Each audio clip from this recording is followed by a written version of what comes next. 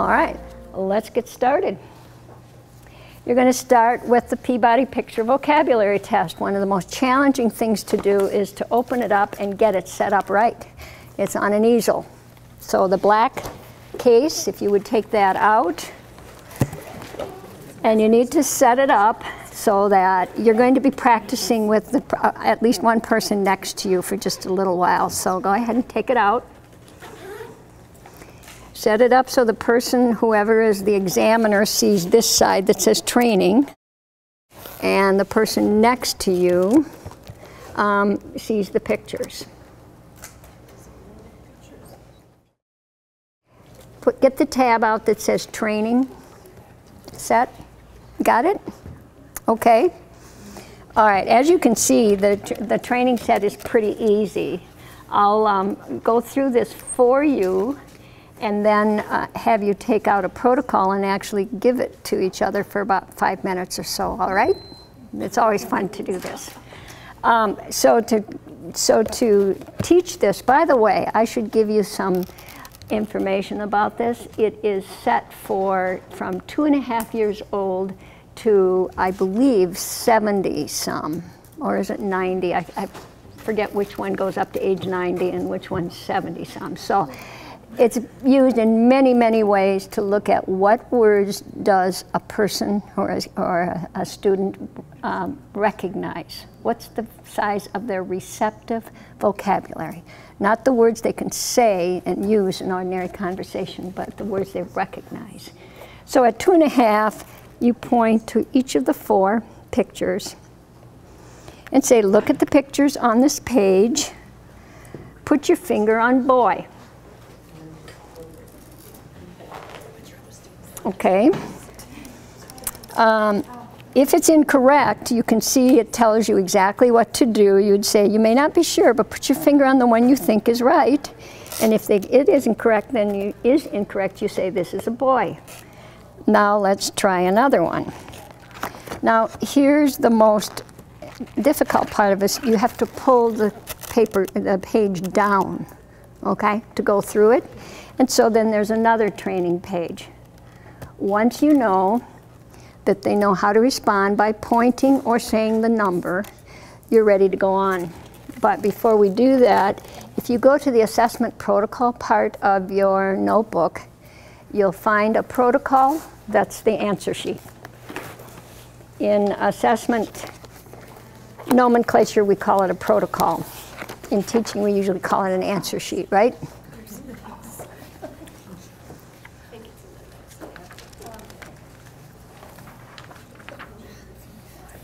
So if you take out the answer sheet, it will be so that you have it in front of you, okay? You can take it out if you'd like or leave it in your binder. Notice that there are tabs on where to start. If you look at this sheet, I'd like you to all look at this for a minute. These are called sets. Each of these boxes are called sets. There's 12 questions in each set, and you're going to want to have what's called a basal and a ceiling, because for someone like an adult, you're not going to want to start at the 2.5-year-old level. You want to assume that everything below a certain number is correct, so it'll tell you where to start. All right, so if you go, let's assume that everyone here is 19 or older. That's set 14 on this page. 19 or older. All right. And in your book, find that tab that says adults 19 or older.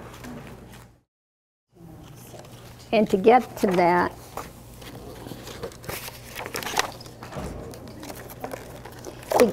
you have to turn your book around, I believe.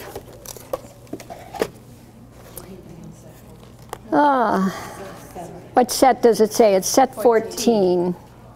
Yep, so you have to turn the book around to find set 14. Like this. See, I told you the hardest part is getting set up right.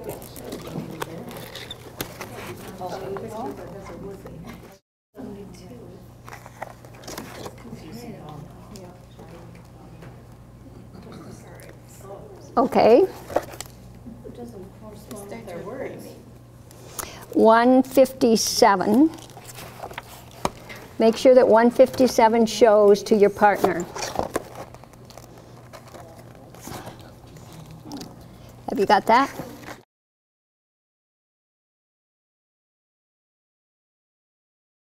Okay. Do you find 157? Yep. Okay. You see there's a marsupial there?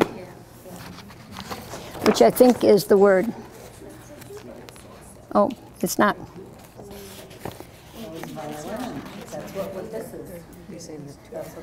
Okay, you will want, who's giving it? You're giving it? Then turn it around. Oh, she's giving it. You are correct. You are correct. You're ready to go? You know what? We're having trouble reading ours because it 150, who's giving it? If you read on the tab, it says start age 8. Age 8. Flip it over. If you flip it over, it's there. Right. So it's backwards. The toughest part is finding the starting point, right? It is. But you're at the right starting point. Does it show 157? Nope. No, who's taking it? Well, we're doing this way. I think it shows 157. Yep. So who's taking it? Are you taking it? You're giving it? You're taking it? Yep. All right. Let her see that then. Yep. There you go.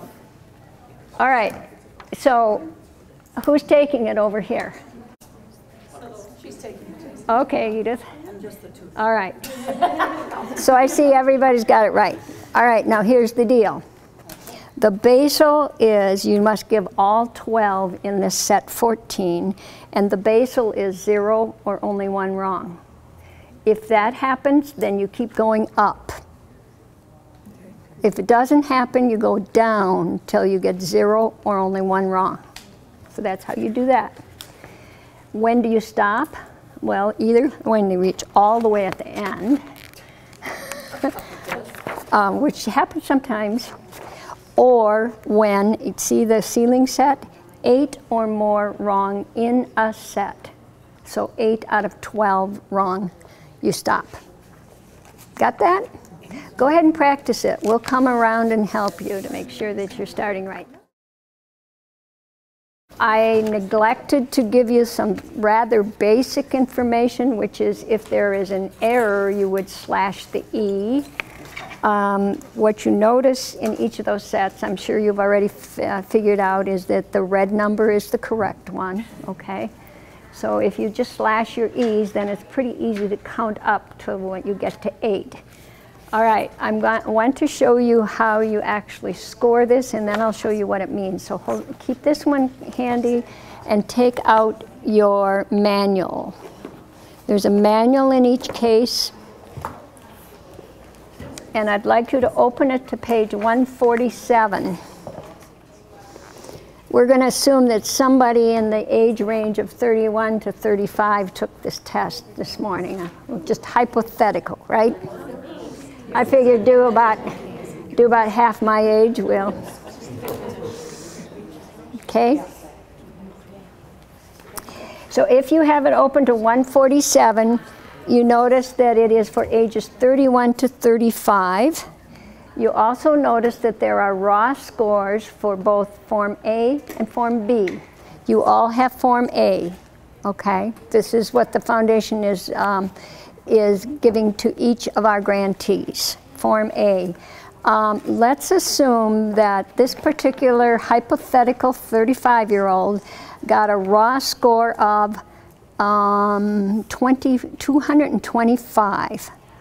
If you look down Form A, down the column till you see 225, what standard score does it equate to? 136. So why don't we use that yellow form and actually put in standard score 136. This hypothetical 35-year-old just took the pre-test and got a standard score of 136. Can we write on this? Or do we keep Write on it. Okay. Yeah, because you'll be getting more. There are some in your folder already. This is a practice one. Okay, what was the original number? 224? 225, correct. Here's what you need to do. Let's say that person got to,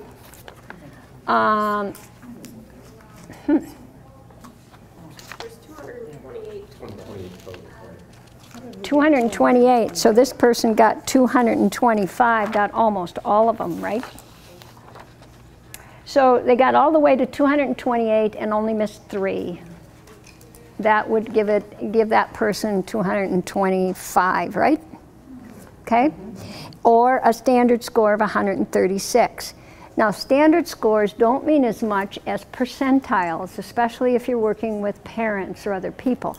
So put the percentile, the standard score there, and then, and by the you're going to want to tab this next page, page 181. Page 181 will give you percentiles. And every standard score equates to the same, each percentile, okay? So if you look for 136, what do you find for percentile? 99.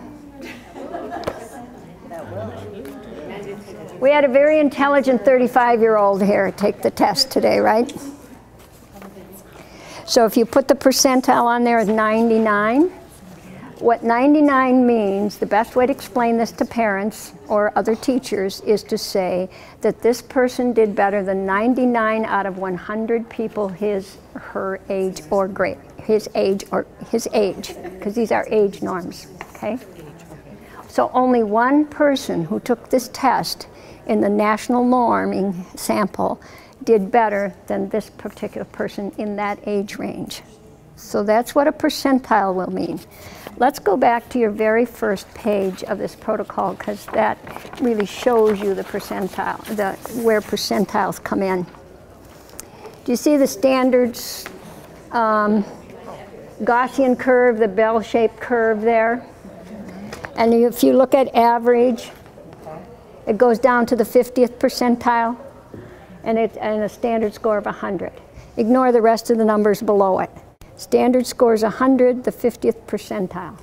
That means that if someone scored at that level, they would have done better than 50 out of 100 students his age or her age, which also means 50 would have done better. So 99 is way over here, okay?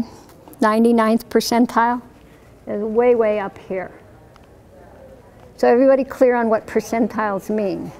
How many out of 100 that person would have done better? Sometimes kids are only at 16, which means 84 kids are doing better. Many of the kids we work with, and young adults, and even older adults, are very, very high on receptive vocabulary. They're going to be very low on some of their achievement. Okay, so we'll come back to this because you'll be able to plot not only the PPVT on here, but you can also plot their reading and spelling standard scores and percentiles here. So you'll be able to, in most cases, show that there's a big gap between what they understand and what they can read and spell. Okay? So keep this in mind as we go through. Last questions. This is the fastest I've ever gone through the PPVT. Yes, they are, all of you. But it is, the kids can, if they're young kids, sometimes they'll point, in which case you should be sitting next to them so you can see what they're pointing to. If they're older kids, once in a while, some of the things I've learned about this is if you're working with a student who has attention deficit disorder, some are very impulsive, so they're going to point before they think. One of the things I have learned to do is to say look, look, look, look, so that I'm directing their attention to all 4 pictures. Then I say what the stimulus is. So I have them look at the pictures first and then say what they're to point to or the number to say. Okay? Some kids like to pull that, page down, which saves you a little bit of time, so those kinds of things are just fine. Some kids will make 3 or 4 basals they'll go 4 sets in a row where they don't miss any or only one. You take their highest floor, their highest basal as the starting point. And then you go to where they miss 8 and count back between that highest basal and their highest correct score, how many were incorrect. That clear? You start with the highest one they answered correctly, subtract the ones they missed down to their highest basal. Okay? With junior high kids, where do you start? With junior high kids, you can usually start at the age. At the age, okay. Yeah, unless they are really pretty low in receptive vocabulary, it's going to start them low enough Okay. that they'll get success before they start hitting problems. All right? Okay, good. So that's the PPVT. By the way, do not necessarily expect a big jump in this one from one year to the next, okay? If kids get at the same standard score, it means they've made a year's growth. To stay at the same, it means you've done the same as kids who are another year older. If you get a jump, it's because they're starting to read, and they're starting to read a lot, because that's where their vocabulary really starts to go up, okay? And if you're working specifically on vocabulary using slash and dash, you may definitely see this go up too. But don't get discouraged if it stays about the same, okay?